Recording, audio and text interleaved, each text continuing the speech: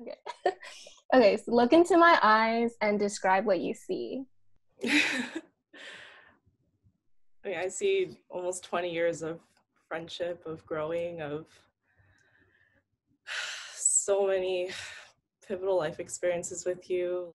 That you're a pretty young woman and not the kid that I was used to seeing. And I'm really proud of you. I mean, things you already know when I look into your eyes is how they slope downward. And it's kind of just like a sad puppy. Seems like a nice guy. Great smile. And I love the little bang action you have going on. I see someone who's genuine and warm and so incredibly charismatic that it makes me jealous sometimes. Like, in a very real sense, I'm like, oh, that's my brother. He's cut his hair in the past 5 years, and that's really disconcerting in many ways. And he still does the same smile that he's always done, although it looks a little bit more natural now than it used to, because it's like creeping its way from his mouth into his eyes, whereas before it was just the mouth. Recently, when have you been the most worried for me and why?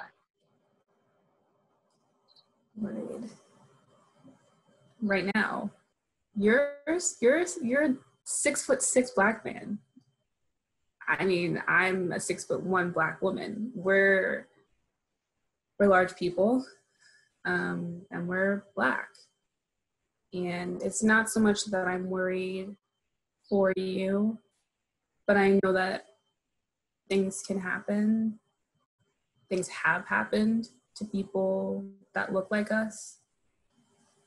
I think we were going for our anniversary to Hibachi. Remember when we were in the Uber and the Uber driver got pulled over and we were just sitting there. Like, it's not our car, it's an Uber. We should be able to just get out and walk away. But can we get out? Can we walk away? What would happen if you and I stepped out of the passenger seats of that car? Yeah, I never told you, but man, I've never been so scared in my life. My heart was literally beating out of my chest because, you know what? We were Black and we were in the back of that car. And even though nothing that we did warranted why we got pulled over, I knew just the same thoughts you were thinking. Like, can we get out the car?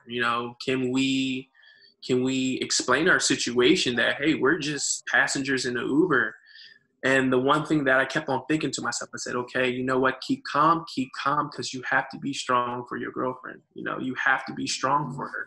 And also to have not just one cop, but several cops,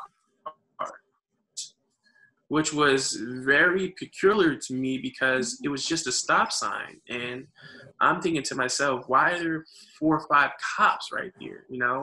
What's going on? Like, is this guy, involved in something else? Or maybe, they think we're a part of something bigger than what's going on at the time. But yeah, you're right. And I thank God every day that, hey, we got out of that situation unscathed and we were able to go to dinner. But man, was that one of the scariest times in my life.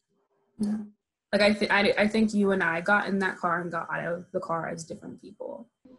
This is almost like the first time I feel hopeful that things can change. So we need more people more Caucasians, more non-Blacks standing up with us and demanding equality, justice, all of that. Things that we shouldn't have to ask for. Yeah. But yeah, so this to see everyone unifying has been a beautiful thing.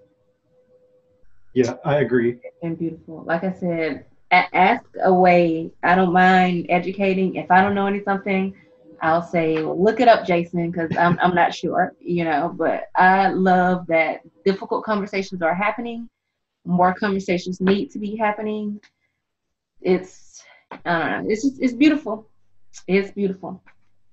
It really says something about you that you are describing what is happening right now as something that is giving you hope.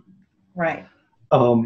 Because it's so easy to get mired down in all of the horrible stuff that's happening Mm-hmm. and feel exactly the opposite of that, Right.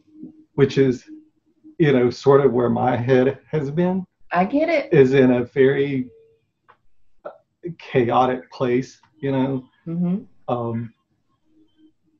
But to hear that you're seeing hope Yeah. is that's really nice. There are ways to help, and there are ways to talk to people and like kind of create small change. Like I've been talking to my dad and been trying to, because for him it was like Asian Americans work so hard. This is why we are successful. And I'm like, no, there's more factors to like that also allow for success, right? Because like he's bought into the model minority. Yeah, he's bought into the model minority, which is unhealthy, and also like it also implies that other minorities are lazy, which is also not great. And I'm still working on it. I don't think he's completely Yeah, it takes a lot of self-consciousness to like actively confront something that you disagree with. Yeah. What is the pain in me you wish you could heal? Ooh, son of a bitch. The essay from Stockholm, Mm-hmm. that one really freaked me out. And that's not to be like, how dare you make me read something that really freaks me out, because you were opening up and sharing. And I don't want you to be worried about telling me those things. And it was really actually I was touched that you felt comfortable sharing it with me. But I would take that away from you. And I don't, like, that's the thing when we were talking about mental health, that like you'll like every once in a while have like a grumble moment or like a small existential moment, and then you'll smack me in the face with like full scale terrifying stuff. And so I don't know how far you've gotten from that, which is why I'll never know how much like mental health care you need, because all I have to go on is brief snippets of conversation and a single essay that scared the balls out of me. And so like I don't know if you've gone past that, but even if it is no longer how you feel, and even if it has shaped who you are, our past makes us who we are, blah blah blah blah blah. It physically pains me to think that you ever had to feel like that. Yeah, like I think as I get older and like coming to terms with like my queer identity and just learning about the history and like the weight, I guess, of this community and this history, it's just it makes me so sad. And I think especially now, sometimes it's very scary, very uncertain. But I think that like even just the last conversation we had a few days ago, just your willingness to like ask questions and like always just come in so open and in a place where like you're never trying to like speak for other people, which is like so important, like as an ally, right? But just like caring and learning and even like sharing about own experiences and own thoughts, like to me that's as supportive as you can be, I think, in all this. So I think even just from that conversation we had, that really just like quelled a lot of any just fear or like any negative emotions I had.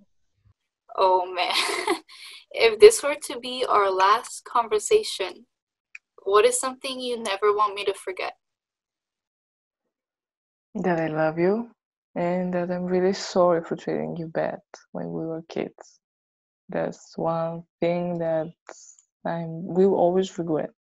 I mean, like always. So yeah, that I love you, I miss you, and I'm sorry.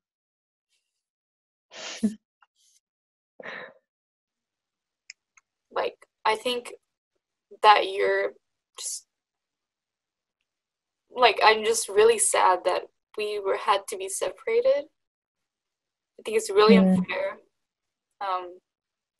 I wouldn't have chosen to go here. I wish we like grew up together. Yeah. Maybe we wouldn't have the relationship that we have now. We'll never know.